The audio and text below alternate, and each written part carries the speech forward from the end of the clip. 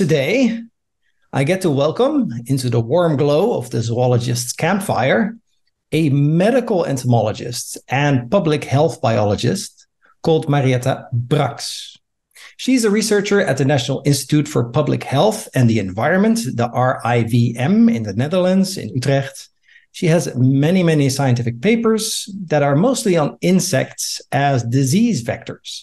And they range from what type of sweat mosquitoes like the most, how mosquitoes can take a plane to get somewhere, and how to map mosquitoes and other disease-carrying arthropods in something called VectorNet. She's written books about the subject as well, I think about Lyme and about mosquitoes. And she did her PhD at Wageningen University in exactly the same years that I did my master's there, but we never met. So she is here today because of her fantastic stories, but also to defend the honor of mosquito chasers worldwide after the throwaway comment last week by Roel Wouters that mosquito fieldwork might not be all that exciting. Well, let's prove Roel wrong today. Marieta, welcome. I take up the challenge. Thank you. Well, first of all, just to respond to that, snake chasers, they get all the glory, but you actually chase the most dangerous creatures on Earth by body count, at least. Isn't that right? That's the popular saying, but actually entomologists always say it's not the mosquito that is to blame, but it's the virus it transmits. So actually we are really very often very willing to not take that credit.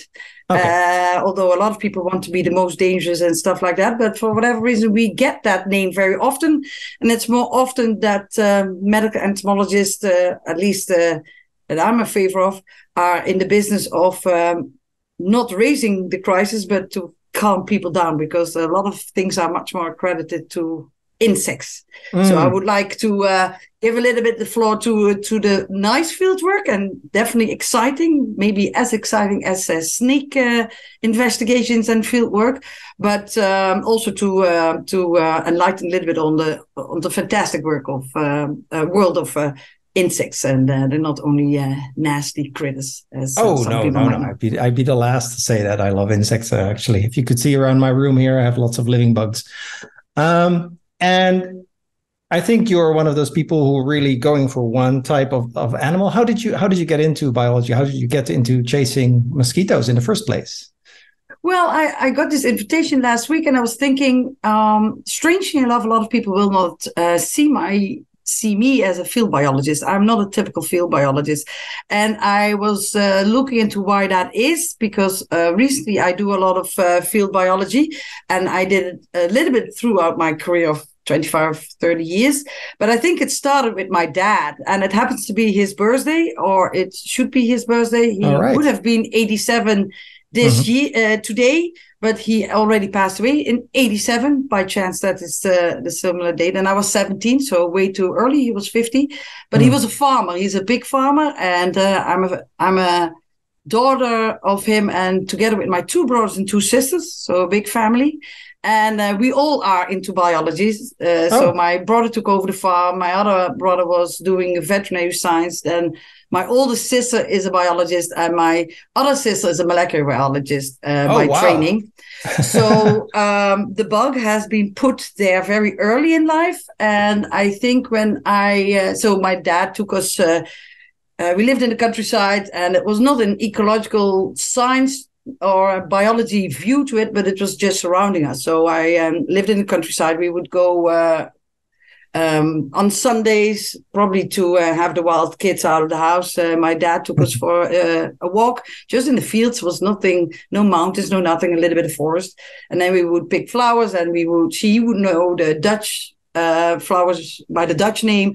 And then we looked in the booklet, but that was my memory since I'm 5 till 15 or something. And we did that a few times a year, probably. We would go to the forest nearby because my grandma lived there. And I think when I went to the city to study, that was more to do city stuff. So I left the fields away.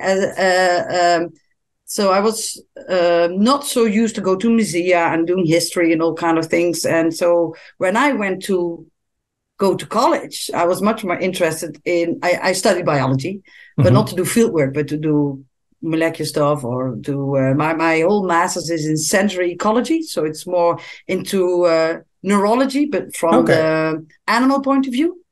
So I was fascinated by the senses that animals had and that humans didn't have. I started my first year in human nutrition, and then I found out that I didn't really was interested in humans at all, and I was much more interested in animals, not so much in plants. My whole life, plants is only now arriving. But well, judging from your background, you've gotten a little bit of love for plants as well. Yeah, but everything comes a little bit in the slipstream. It's not. I'm definitely not a taxonomist. No. So I don't know things by name, but I appreciate the nature by itself. So it's a little bit from that background that I thought when I went to study that I was already from the countryside. So I thought scouting as such was a little bit for urban kids and not from people from field. So I never considered my real biologist, never did field work, but much more something that is there always, like a normal thing. Yeah. And now later in life, I appreciate it so much more that I found when I go into the field that I reconnect with actually the normal that I really, really appreciate. So I built it in. And I got away from the policy making, and I'm actually now much more involved in arranging fieldwork also in the Netherlands and in the Caribbean. And so it's so that's the main places you go to for fieldwork, the Netherlands and the Caribbean, or at this moment, yes. Since 2017, I have a project called Mobicon, and that is short for capacity building for mosquito-borne disease control through sustainable mosquito management. Okay. And that is the Dutch, the Kingdom of the Netherlands have 6 overseas territories in the Caribbean, of which 3 are their own countries and 3 are special communities within the kingdom. And I imagine the fieldwork there is quite nice. I mean, it's a holiday destination. Yeah, but the interesting part is that I like that much. We do it together with public health. That means it's very much connected to public health issues, and it's not so much that we go alone in the fields. Not to comment on it, but there's a lot of work in the tropics where Western people go there, go into the fields, have maybe 2 field assistants, and then take their data back. And there's not a lot of connection with the local people. This is together with the local vector control and the public health department. And I work predominantly on the yellow fever mosquitoes there. So it's an urban mosquitoes. So you come to people's homes. So my field work is actually in the Caribbean when we are doing Egypti work together with the vector control unit is to visit people at home. What is very interesting. So you're very involved in the culture and you have to adapt and see how it goes. And that's a wonderful way of doing field work, I think, because I depend on local teams and they invite me to go with them, but I go with them. And so you're very ingrained in the culture. And that's very similar to what we did for field work when we were doing my work for a postdoc in Florida. We went to Brazil. So a lot of this Aedes aegypti work has been done in urban field work. Oh, well, that's field work too. And you said, you go into people's houses. I imagine you really get to know a country if you get that intimate with how people live, right? Yeah, and they can also not open the door. So do you knock on the door and you say, "I want to catch your mosquitoes," or what happens? It depends a little bit on the project. So after I did what you mentioned, did my PhD in Wageningen, I went to the United States and I was in Florida for a while. And for Florida, I was doing a project together with Brazil because I was working on invasion biology from the yellow fever mosquito and the tiger mosquito. It's an item that is a theme. If you stay long in the topic, everything comes back again. It's a theme very current in Europe because Aedes aegypti is encroaching on the European continent too. But at that time, it just arrived in Florida, but also in Brazil. So we were doing an investigation how the Aedes aegypti and the tiger mosquito would meet and who would be the best competitor. And we found out that is very context dependent. So it's different whether you are in an urban or very slum area or you're in the forest. And there's actually, we did this project in 2 cities in Florida, West Palm Beach and 2 sites in West Palm Beach and in Rio de Janeiro. And we had the transect going from favela, so from the slums to the forest. But Florida doesn't have a real slum area, not a real forest area. We only did the 3 in between. That will say that it's rural, suburbia, and urban. Yeah, and so just for context, a transect is a line you draw on a map that you want to pretty much sample all across that line, right? Yeah, we actually had only 5 points, so it's not exactly like that. But in Brazil, we had 5 points. In 2 different cities. And the 5 points was from slum area, suburbia, urban, rural, and I'm sorry, going the wrong direction. So forest, rural, suburbia, urban, slum area. Wow. Okay. And then you go and knock on doors and say... Yeah, so you cannot do that as a Dutch citizen working in Florida and go in the favelas of Rio de Janeiro and think that will go fine. No. So we go that with the local team, and that was great. So yeah, it is actually one time talking about not very campfire-like, but very exciting. We had this, of course, planned in Rio de Janeiro with my local scientists and a team and the local vector control team. And we put OV traps in people's home. That's what our investigation was. So you need that close to the home. And in this case, we would put traps there and then we collect them the next week.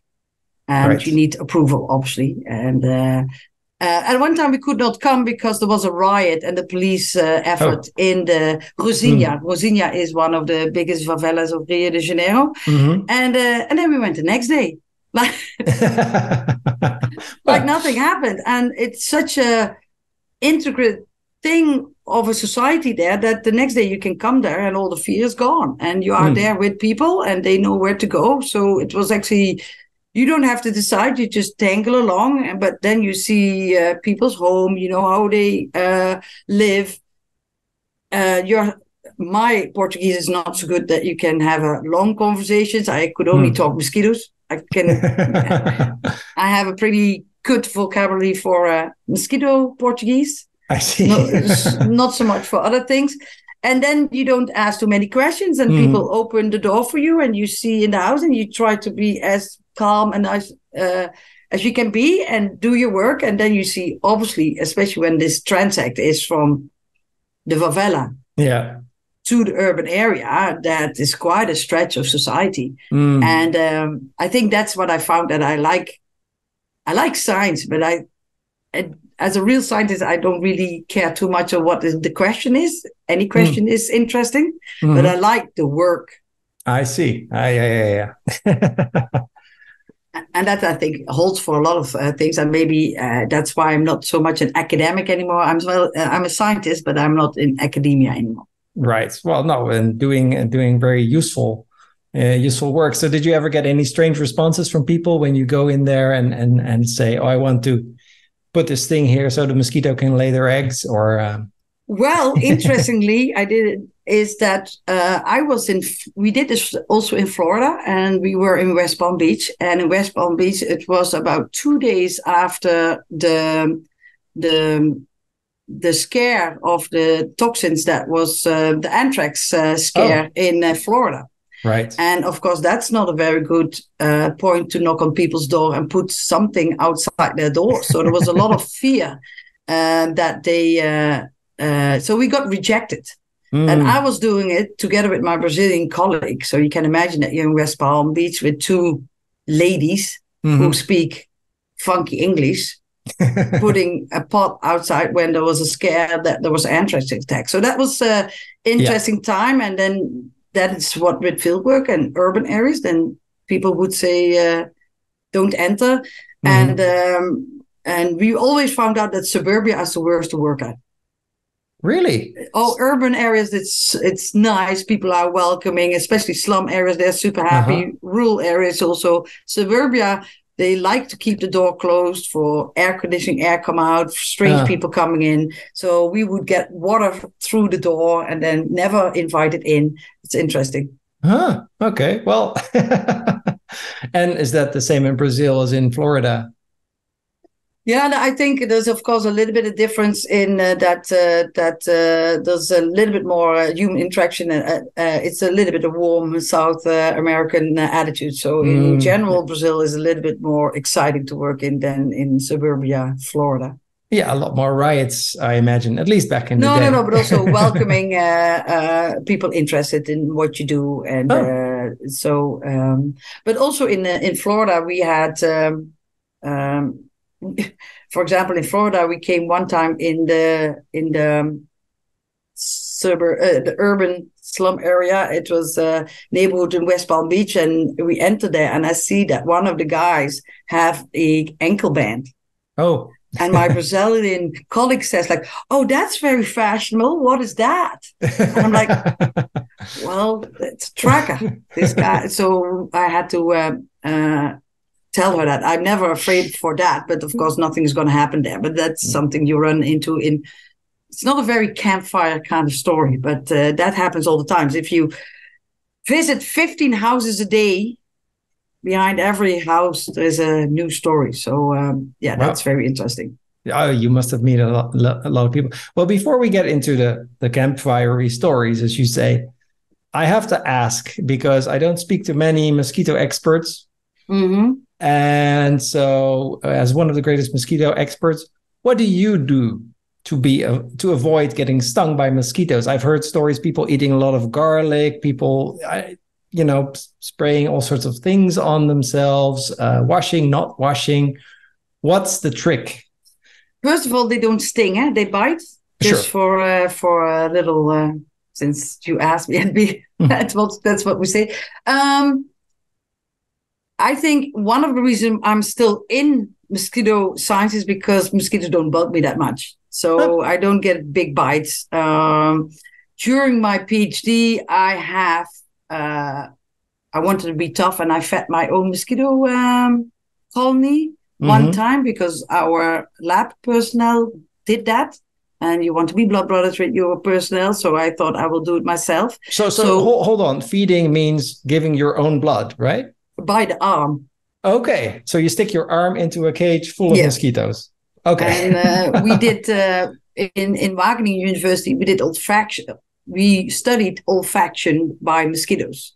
So you can also blood feed mosquitoes with membranes and stuff like that. But of course, there's a little bit a bottleneck in which of the mosquitoes can do that or not. Well, if you feed them the normal way, there's no selection in whether they can find you or if they can pierce through a membrane. So the Wageningen University feeds all their breeding. They breed mosquitoes by feeding them on human blood, unless they do virus experiments. At least that was in the time that I was studying there, between 95 and 99.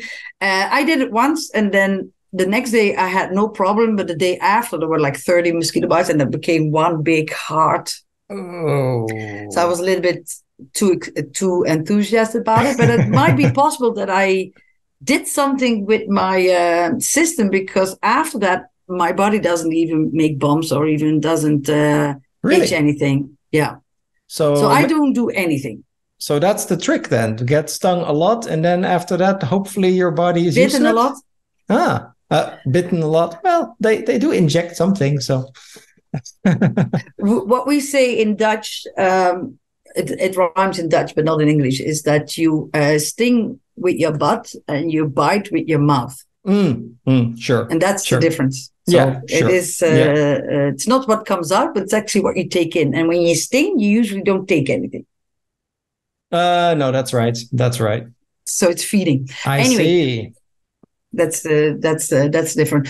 We did it in Florida again, and I did an experiment what the difference between chicken blood and human blood is for the progeny of Aedes aegypti and Aedes albopictus, the yellow fever mosquito and the tiger mosquito, and I did it a little bit more controlled. So I had like mosquitoes in a small tube, and I would feed them, and I would count how often they fed and how many eggs they laid, and if there is at the lifetime, whether they die early or not. So I've done that. And again, before. This is feeding with your own blood, or I put my arm on the tube where there's mesh, and they bite. Yeah, not for the faint of heart. All right.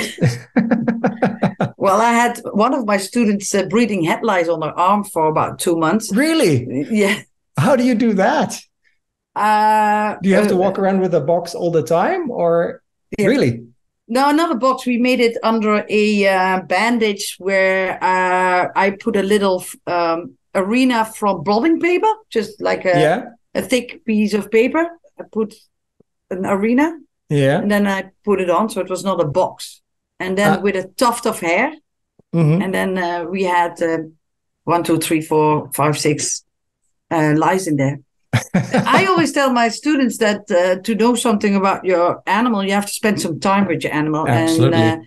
And I think that's for anything. But with, of course, blood-feeding insects, they're notoriously hard to breed on something else because they need...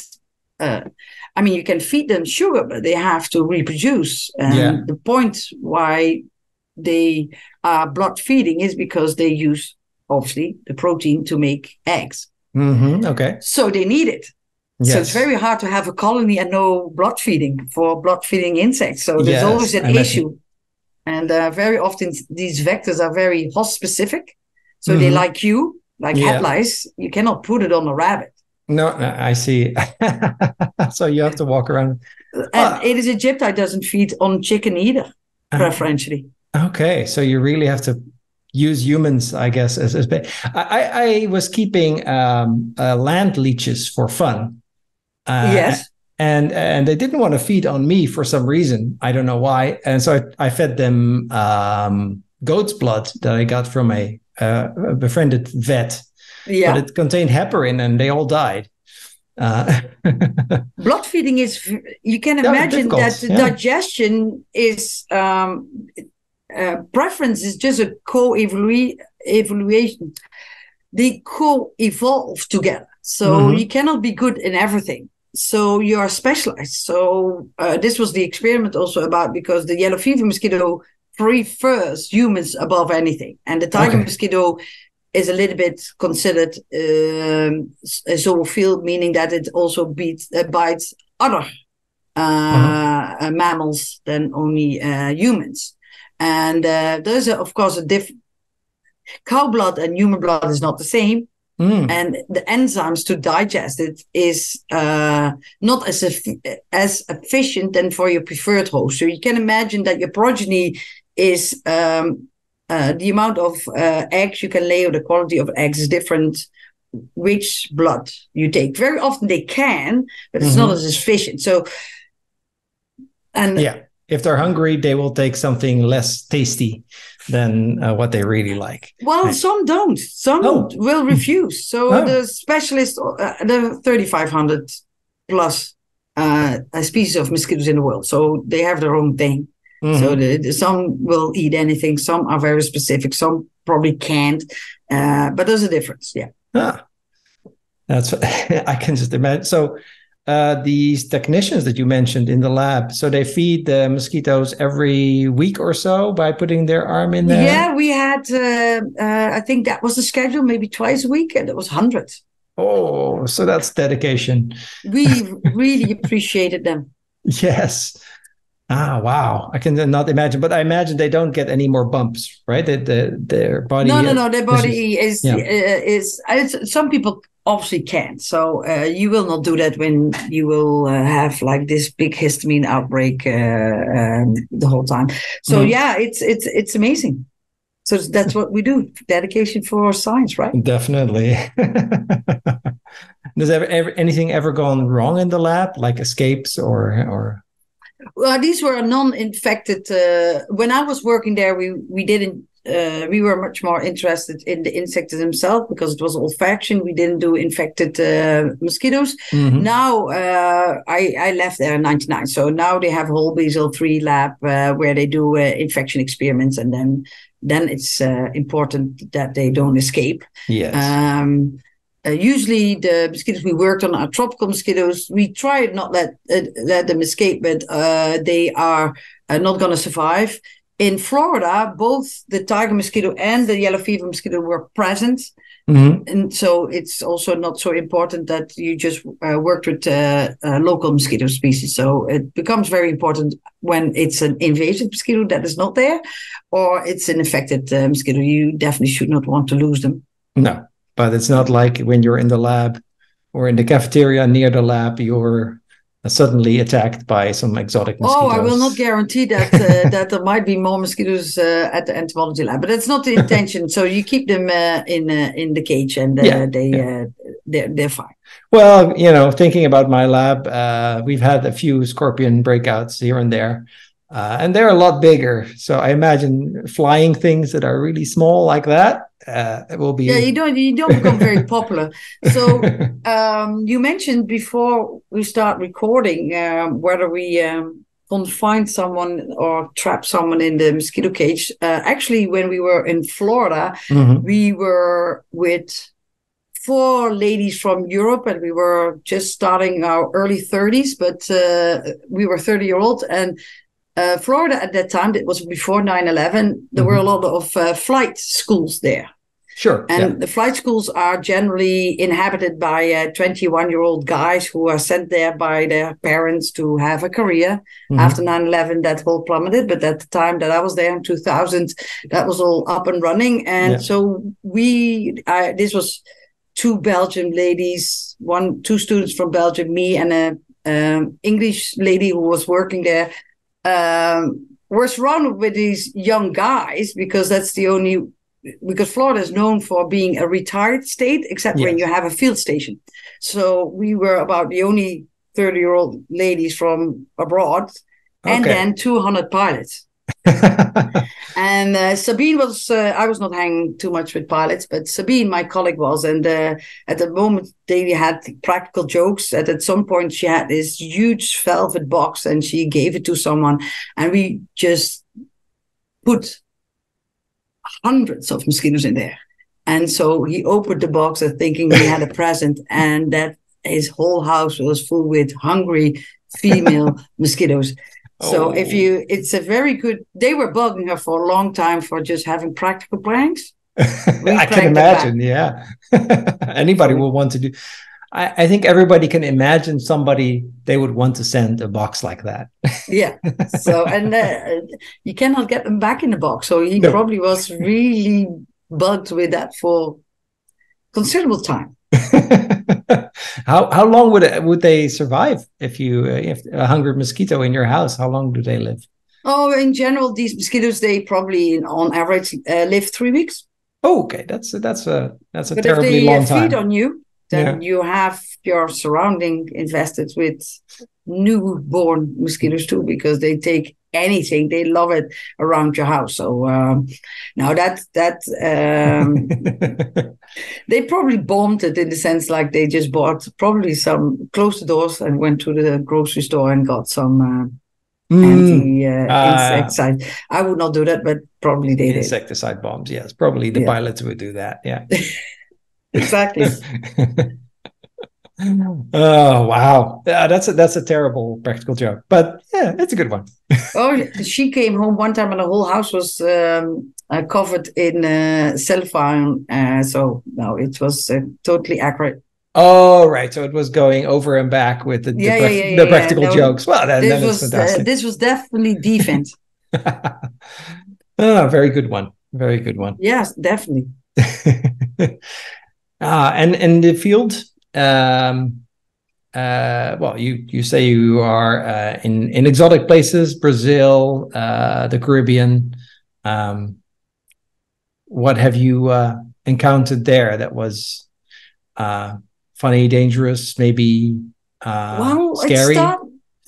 it started a little bit. I got actually a lab job for my postdoc, but for my PhD. But during my interview, they asked me, "Would you mind going to Tanzania, Africa, to do some field work?" Yeah, that was my reaction too. And I had never been with my family on travels. We were a farm family, so we would stay in-house and not in the area, not go on flight holidays or to Spain. And I always had this really big urge, but till I was 18, I never traveled abroad. Okay. By that time, I had been 2 or 3 times with friends in Europe. But so when they asked me if I wanted to go to Africa, that was when I applied for the job after my master's. I was like, oh, great. So, and only fair enough, because you cannot get a PhD in malaria mosquitoes. I never have seen a real malaria mosquito, right? I thought I would just not be honored. That would be ridiculous. So they gave me the opportunity, and I went to Tanzania, and that was, I think that was in 97, I think. Yeah. And I was 25, 26, and all by myself, and that was quite interesting. I only stayed there for 2 months, but in the 2 months I had, first of all, the child of my supervisor passed away from malaria, for pneumonia, but he already lost a child of malaria. So this is a educated person who, even in Africa, cannot manage to keep your child safe. I thought that was quite a wake-up call, because he was a vet, and he was a professional vet, but worked in vector control, on vector stuff. So that was very intense. I went to the funeral in Tanzania, and that was obviously intense thing. And I had to travel from that place with my electric nets in the bus to go, I think 700 kilometers to the other side of the country, because I was going to go with him. I was going to pick him up, and then we would travel together to the southern part of Tanzania. Obviously, he could not do that because he had a mourning period and had to spend with his family. So I had to go to the other side of the country by bus, train, and I arrived there. And people asked me, but it was in the middle of the night. I had been there 2 months before, but that was during daylight. And now I was like, I can go there. So I arrived there, pitch black, train station. And people came to me, and it's like, I said, "Who are you?" I said, "You're a doctor?" And I thought I was picked up. So I go into their car, and I was brought to my colleague. I knock on his door. And he says, like, "Are you here?" He had no idea that I arrived. They were not his drivers. They were just random people that put 2 people together, and it happened to be okay. And I'm like, wow, oh, great. So that was that was fantastic. Yeah. And then he applied for a job in Kenya. So we were going to the field, and I was there by myself with 2 Swahilian-speaking Tanzanians who I totally trusted, but not very communicative. No, I can imagine that's a problem. And then we were catching mosquitoes with electric nets. Yes, you mentioned them. How does that work? Just briefly. Well, it's like your mosquito, it's your fly catcher that you have, and then they get electrocuted, and it's a certain voltage on it and amperage, and then they fall in soap under the thing, and then you collect it. Right. And we added some odors that we got from myself, my tent, or other places, and see some difference if they some olfaction research. One time we found a bat in there who was going to the mosquitoes attracted to the odors, but got itself into the electnet, and then we got an. It's very strange when you look for mosquitoes, and then you look like, what is that? And then you focus out like, oh, there was this, and it was dead. It electrocuted itself. That's very sad. Yeah. So that's already sad. Yeah. But at one point we had to make these electric nets with spark boxes, and they make high voltage, low amperage. Sure. Yes. Yeah. I had to think. So they're done on car batteries, but anything interesting they thought is valuable. So at one point, these spark boxes were stolen. Not the car batteries, but the spark box. But you cannot get these were handmade by probably someone in Wageningen to do what they had to do. And then we suddenly got into the situation that you are there as a foreigner. The local government want to act appropriately. And we were hosted we were in tents in the beginning, but then we moved up to a little village. And then at night we heard some screams and we didn't know what it was. And then we found out that they were beating the shit out of local guys to find out where the park plugs came from, where the spark box came from. So here you are, you mentioned that something is stolen and they have their own way of getting the information back. And that feels so extremely bad. But you mean really beating? I was not there. Physically, I'm physically, yeah. And they just rounded up the 18-year-old kids to figure out if they knew something. Yeah, right. Horrible. So, and I was 25, like, I don't want this. I'm a member of Amnesty, and this is like, no, that's very, very uncomfortable. And then the next day, suddenly, a spark box appears on the side of the road, completely covered with mud and sand. So it was probably hidden in the ground somewhere. And did it still work? Yeah.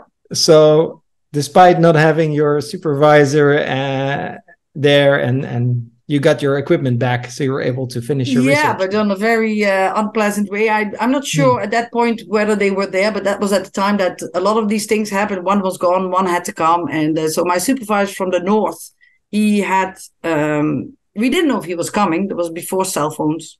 We had faxes.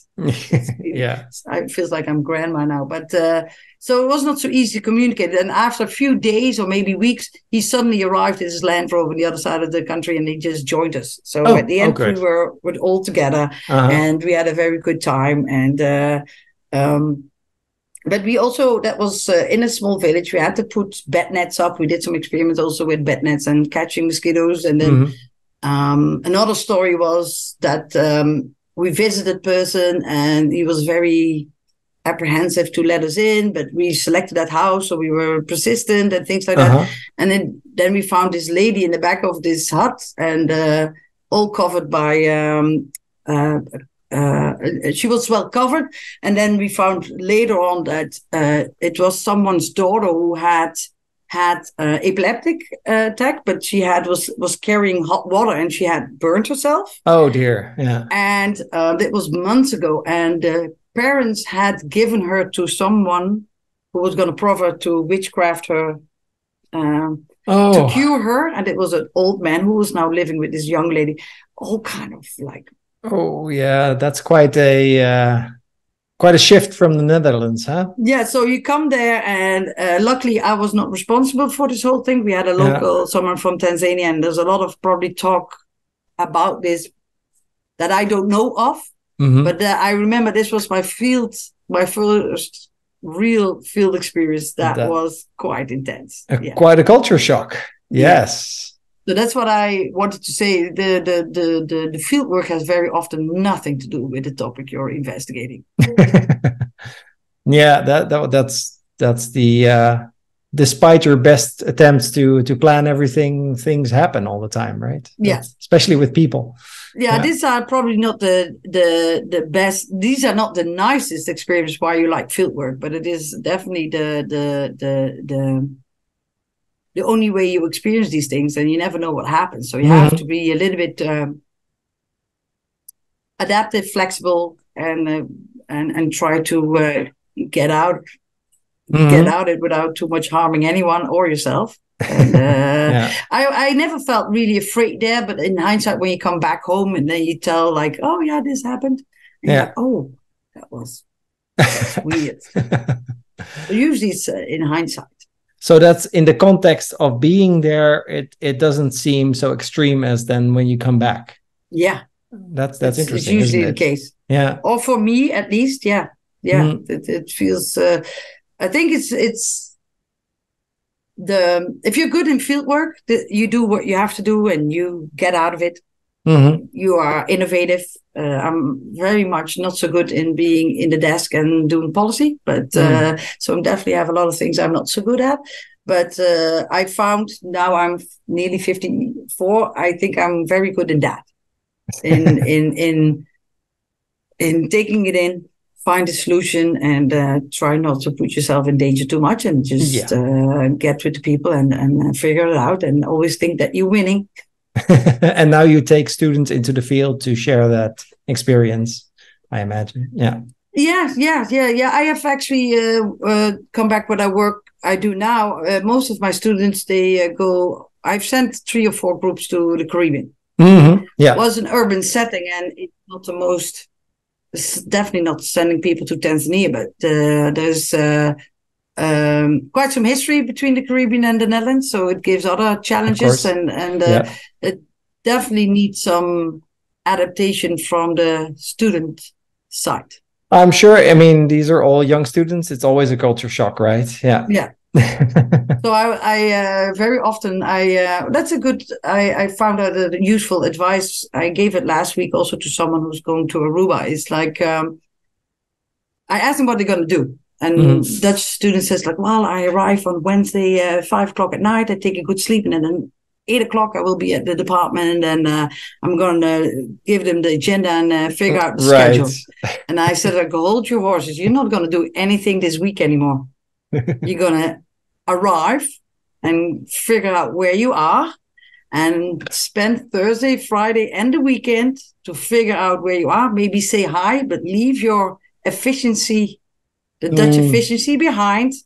And then on Monday, you make an appointment. When on Monday it will feeds, and then you are in the right set, and you're not a time lagged anymore. And I got students back who said like it was very hard not to do anything the first 3 days, but it gained at the end so much. Yep. You have to get into the speed of the locale.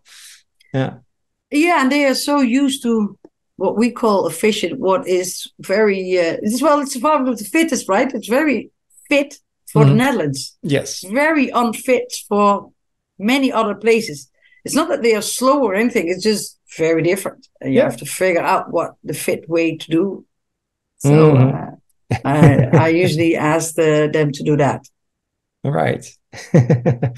And I mean, we talked about the snake people before, and I'm a scorpion guy a bit. I have dozens of my favorite species of scorpions, but do you have any favorite mosquitoes, or doesn't it work like that in mosquito world? No, I think I'm actually an entomologist that uses mosquitoes to get everywhere. No, I actually on my my WhatsApp I have a picture of Sabete cyanase. I see I'm not even can pronounce it right, but it's the most beautiful mosquito in the world. It has purple blue flags on their legs. Oh, so I've seen those. Beautiful. It's a forest. It's an American forest mosquito, and I actually never saw it in real life, but it's definitely a beautiful mosquito. We recently had a project with someone in Sweden who actually can make pictures of live mosquitoes, because I think a lot of people that work with beetles think they're so pretty that they have a whole history in having whole catalogs of pretty beetles or butterflies, but mosquitoes are horrendously ugly dead. Yes, yeah, I know. So collections are things break off, so you cannot pin them. It's you keep them fresh. So I have, of course, some taxonomy friends who teach taxonomy, so they have to renew their collection the whole time, because otherwise you cannot see so it's I'm not into that labor at all. I of course appreciate that all mosquitoes species are different and doing different things. That's my job, but I'm not so good in the taxonomy. But I did work with Aedes mosquitoes, with Anopheles mosquitoes, with Culex mosquitoes. So I did my fair range, but usually only because they transmit diseases. What is an ugly trait of them, obviously. Well, they can't help it. Does it make them sick? I mean, the first creature to get sick, I imagine, is the mosquito, right? It's a trade-off. If they get in infectious diseases, it's always an end. We all know what an R naught is, right? Since Corona, you have to be efficient to spread, to that you give something to more than one other individual. Yeah. Anything that doesn't do that dies out. So there's probably a lot of very inefficient viruses that attack the mosquitoes that never survived.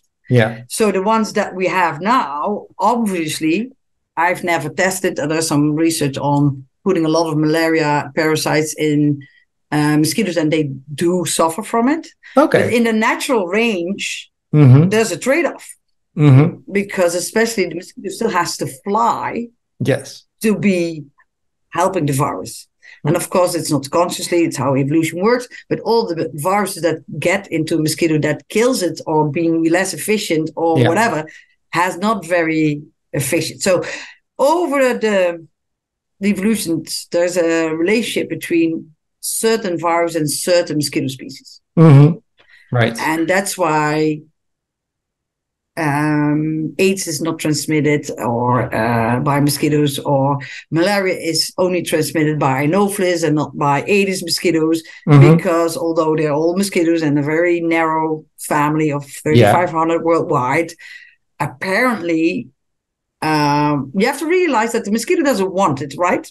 They're not the mailman. They're not paid for it. Nope. So they try not to carry them. But the pathogen escaped the defense mechanism.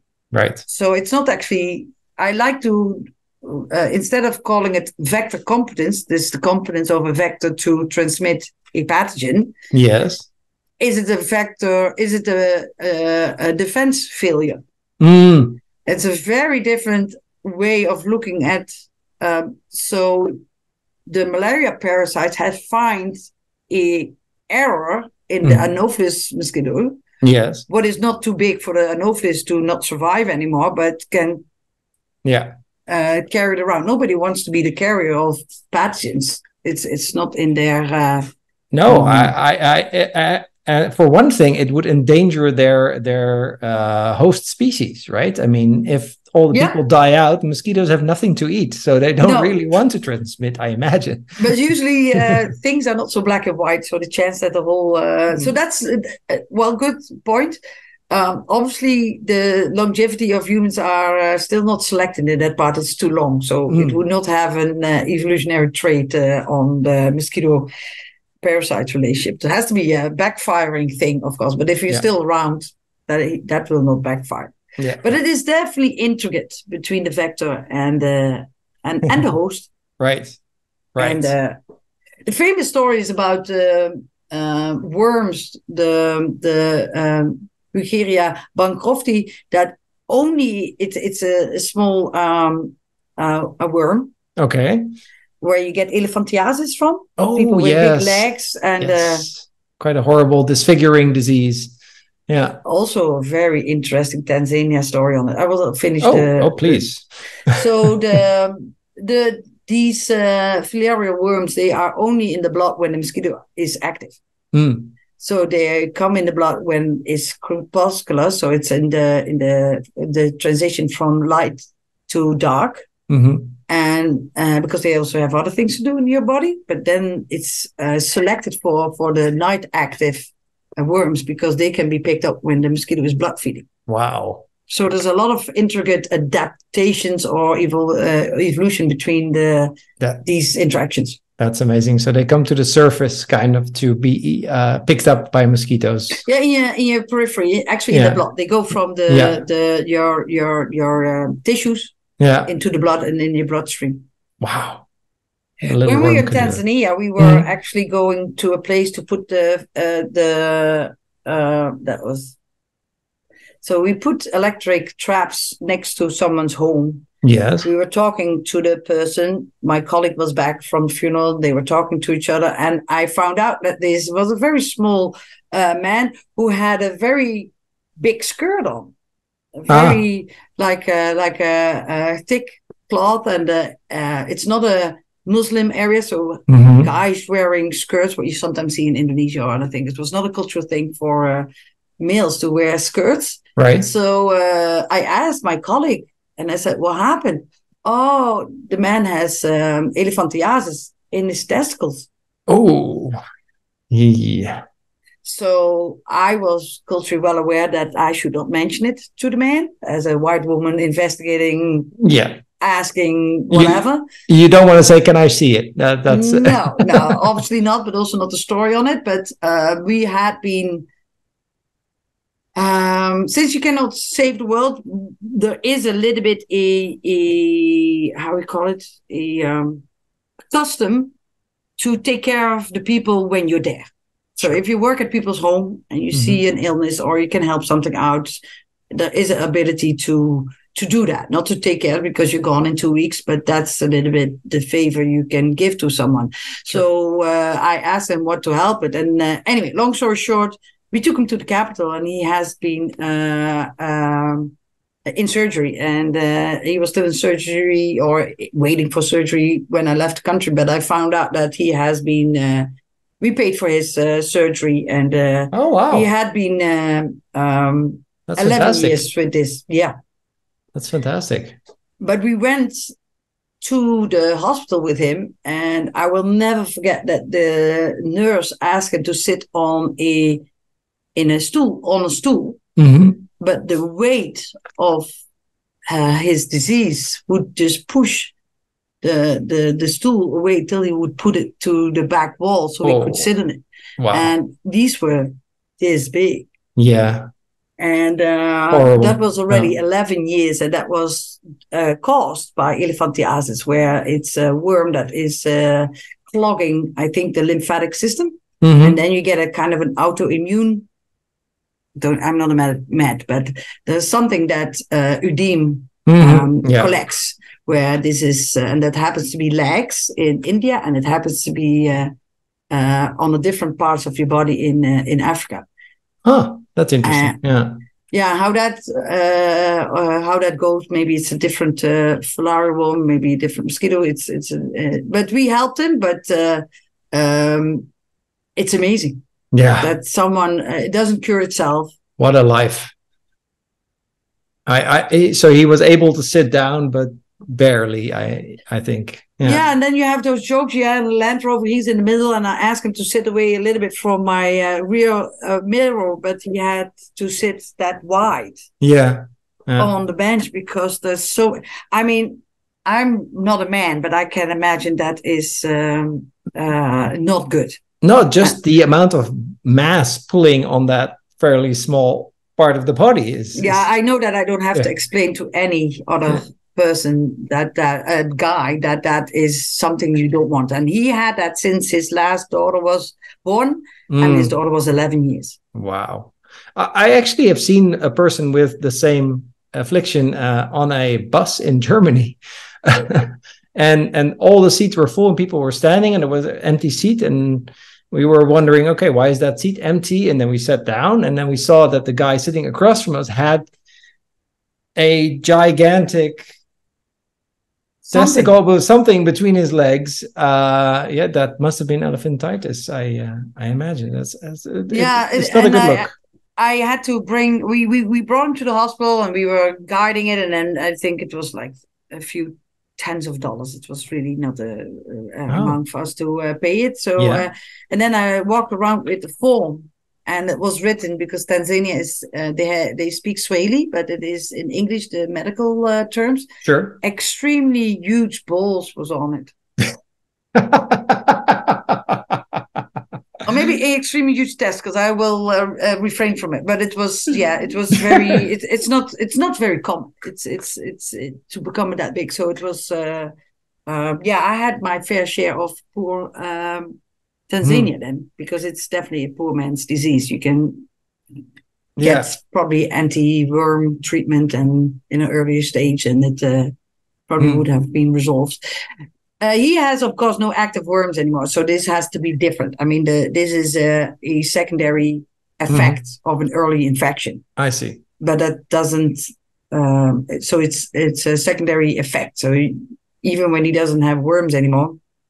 This is not going to go away, and it happens more often because I think he had been treated, but treated for the worm infection, not for the consequence that came from it. Okay, well, it must have been a nice feeling to be able to do something back. Yeah. That was very nice. Also, very topic, very yeah. So you're 25. You're in a strange country. Then you bump into this. It's yeah. You have to kind of